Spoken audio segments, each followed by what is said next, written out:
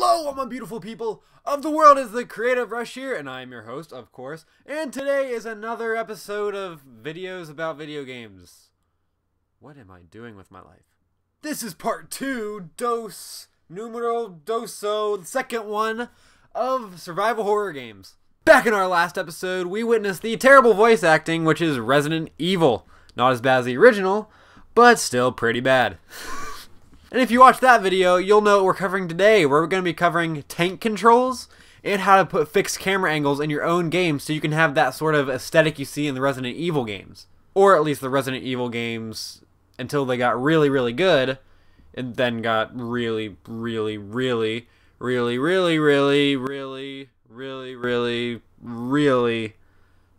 bad. I'm talking to you, Resident Evil 6. Shame on you.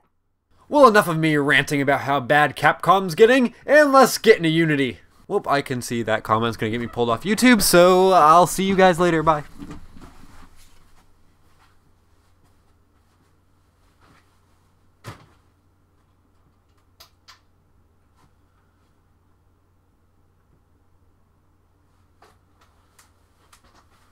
If all you guys follow the tutorial correctly, you should end up with a little something like this. You have a character in your scene, as represented by Kyle the robot there. Say hi, Kyle. Hi, guys. That was Kyle. That was really Kyle right there. So yeah, you'll have a little guy in your scene that rotates around like he does in Resident Evil, like we played. And you'll have the tank controls, so moving forward, moving backwards, etc. He moves backwards a little slower, like they do in Resident Evil.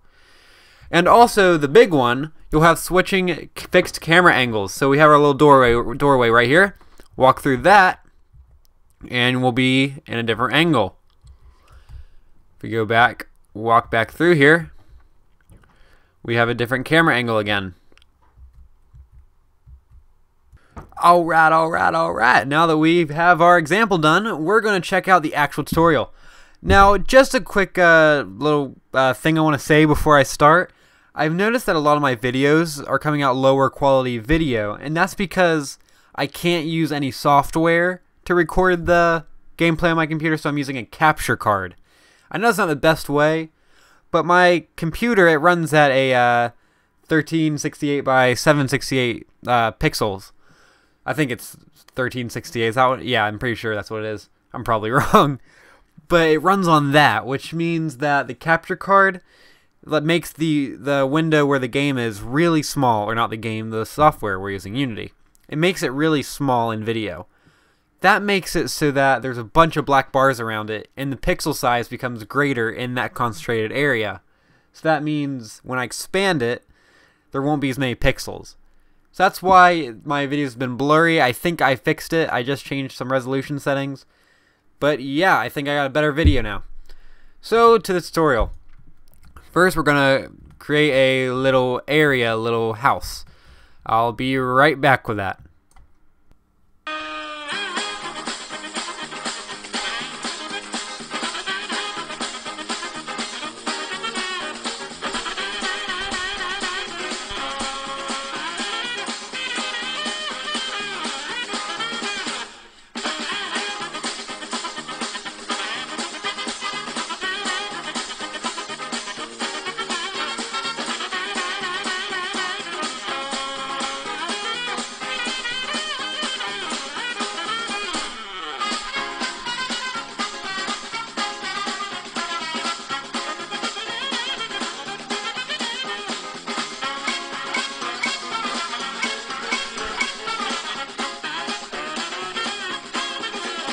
Alright, now that we have our room here, we're going to add our first-person controller. Which, again, might sound weird, because we're not making a first-person game, but you'll see, because that actually has something to do with the tank controls we're going to add. So we're going to go to Standard Assets, Characters, First-Person Controller, and drag them in. Make them a little bigger. Not bigger, raise them a little bit. Alright, but here's the thing. Seeing as though we're going to be looking at it from here and rotating it around, we're not going to be able to see that rotation if we have them in a little capsule. So we're going to add a model. We have the trusty help of what we had before, our little Kyle the robot here. Come on in, Kyle. Yeah, there he is. Look how cute he is. Come on, come over here, Kyle. Look at this guy. How can you not love that face? This is like the next Disney sidekick cute right there. Alright, well, we're going to add this guy, and we're going to figure out where he belongs. Maybe he belongs nowhere. Maybe he's an outcast. Who knows? But hey, that's what we're here to do. We're here to make stuff and figure things out, because we are smart. Raise that up until it's above the cubes. And then drag this little dude over here. Gonna maybe grow him a little bit.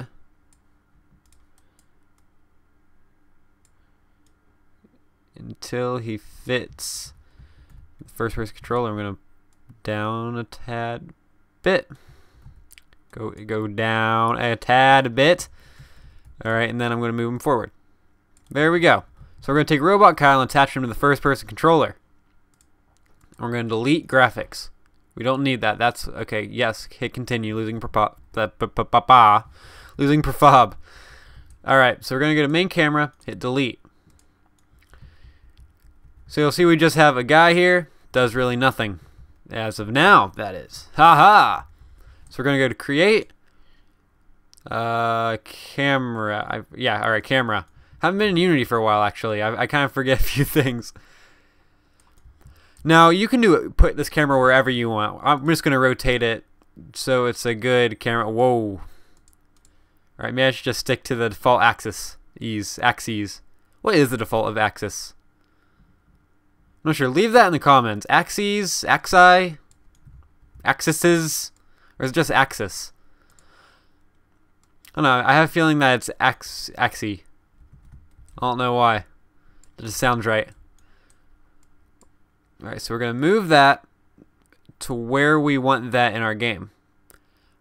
I don't know, that looks about good. I'd say that works. Now we don't have to duplicate the camera, but you're going to want to add another camera. Set all its values to 0. All of its rotation values to 0. Then we're going to drag it down here. I want it to be a little bit in the corner in this area. So I'm going to rotate it around here. Then move it on down here.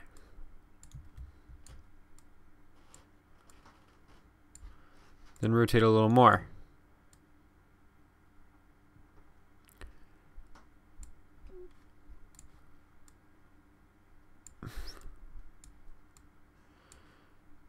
Alright, now our camera is set right there. We're going to name this one Camera 1 and Camera 2. And there we go. Now we got our camera set up. So before we cover the fixed camera angles and such, we're going to work on the first person controller and make him into a tank controller. Now I have a script prepared here, and I've named it Tank Controls. It's a C# script, so we're going to open that real quick.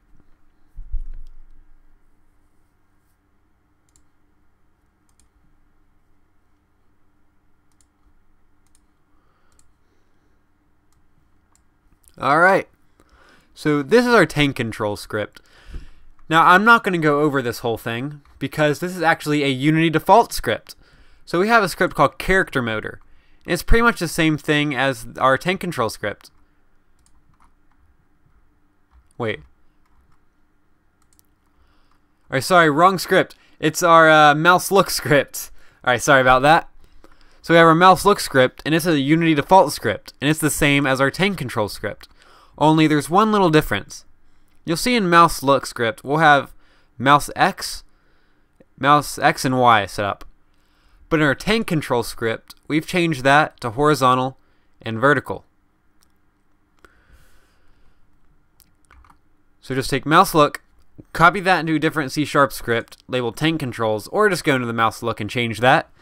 And you're going to want to change mouse X and mouse Y to horizontal and vertical. You're going to go and save that. Then drag it into the first person controller. And you're going to delete mouse look. Bye bye. Alright, well now you've got that. We're going to test this out. See how it turned out. See, we have this going on, which isn't good. We don't want that. And super spinny dude. We have a breakdancing robot here. Alright. So, we're going to change the Y sensitivity. We're going to change the Y sensitivity to 0. So that our character doesn't do that weird moving up and down thing when you move back and forth. Also, wait. 1 second, I want to test something. Alright, so you'll see he'll move back and forth and he won't tilt.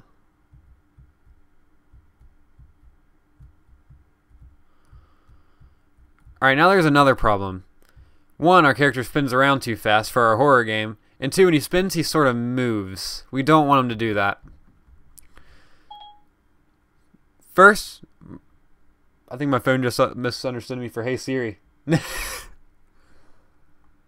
Alright. Well, we're going to change the sensitivity to maybe about 6, because you rotate pretty slow in Resident Evil, let's face it. And set the max sideways speed to 0.5. Now, if we go into our game, you'll see our character rotates much slower, and he doesn't move around when he rotates. The reason I don't just set the sideways speed to 0 is because for some reason, when you set to 0, all the other movement areas just stopped working. I attempted to just make it, you can't do that, you can't move sideways whatsoever, but I couldn't figure it out. It just went weird. So we're going to make you go a little slower, so 3.5 I'll say, and backwards we're going to set to 2, because you do move pretty slow in Resident Evil. Let's test out our character. Move that speed backwards and the speed forwards, then rotates around like that. Alright, well now we have our tank control guy done. So when you hit A and D, or whatever you have for horizontal in your game, you'll rotate around. And then when you hit W and or S, depending on whatever you have for vertical, that's default for Unity, you'll move forwards and backwards. Also works with the arrow buttons. Left and right, rotate. Up and down, move back and forth. Alright then, now we just gotta do the fixed camera angles, which is the big one, the one horror thing that we've been wanting to do. So to do that, we have a script called Camera Switch. Let's open that up real quick. So here's what Camera Switch does. We're gonna set up a collider in our scene, and it's gonna make it so when we walk through that collider, our camera will switch. So we have 2 variables. Variable 1, which is camera 1. Whoops. Highlight the thing I want you to highlight. Camera 1, which is, well, the first camera. And variable camera 2, which is also a camera, obviously. Then our private variable, walk in. That's going to be signifying whether we walked in, walked through it, stuff like that. Alright, so function start. This is what it's set to when you start the scene. So in the beginning, camera1.camera.enabled. This means that camera 1, the camera, this is its enabled state. So enabled will equal true. But camera 2, its enabled will equal false. So that it's not enabled, it's disabled. Now we have function on trigger, collide.collider. This makes it so it shows when you've walked in. So if call.tag or collider equals player, so the tag that enters is the player. Also remember, when you go to your first person controller and set this up, your first person controller has to be tagged player. I'll make sure it is when we start. Walk in equals exclamation walk in. That's just showing you've walked in. Function update. If walk in equals true, which means you have walked in, camera 1's enabled now equals false. You remember it did equal true, but now that we've walked through the collider, it now equals false, and camera 2 equals true. And if walk in equals false, which means we haven't walked in or we walked through a second time, then camera 1 will be true and camera 2 will be false. You're going to go and save that. And then drag it, alright, actually, first, let's check to see if our first person, let's go check our first person controller is tagged a player, and it's not. We're going to go over here where it says tag, we're going to make it a player. Alright, now, we're going to want to create another box.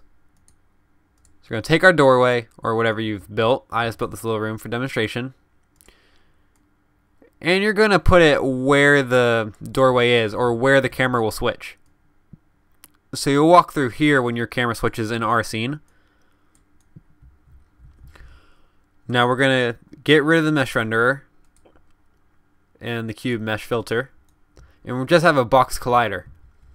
We're going to set this to isTrigger. This means it works with scripts. You can trigger scripted events with it, and such and such and such. So drag camera switch into that. We're going to name this Camera Collider. Camera 1, we're going to assign Camera 1. Whoops. And Camera 2, we're going to assign Camera 2, of course. So now you'll see we'll go into our scene, or go into play mode, I should say. We rotate around, move back and forth with tank controls. Then when we go through this door, our camera angle will change. So now we can see at this angle. If we go back through, our camera angle is back here. And it will keep on doing that until the end of time. I hope this tutorial helped, because that is how you create a Resident Evil style tank controls and fixed camera angles in your own game. And since there's nothing else to say, I'll see all you guys in the next video. See you later. Well, I hope you all enjoyed the video. If you did, why not leave a like, and to keep up to date on my latest content, hit the subscribe button right here. If you want me to play any fun games, or if you want to learn anything about making your own games, leave it in the comments way down below. If you want to watch my part 1 on playing Resident Evil, hit the link right here. And if you want to watch my last tutorial on learning how to make a first-person controller, an improved first-person controller, hit the link right here. And if you want to listen to this cool song playing right now, it's by Technoax, and it's called Laser Gun Fight. He makes other really cool royalty-free music that you can use in your videos. His channel is right here. See ya.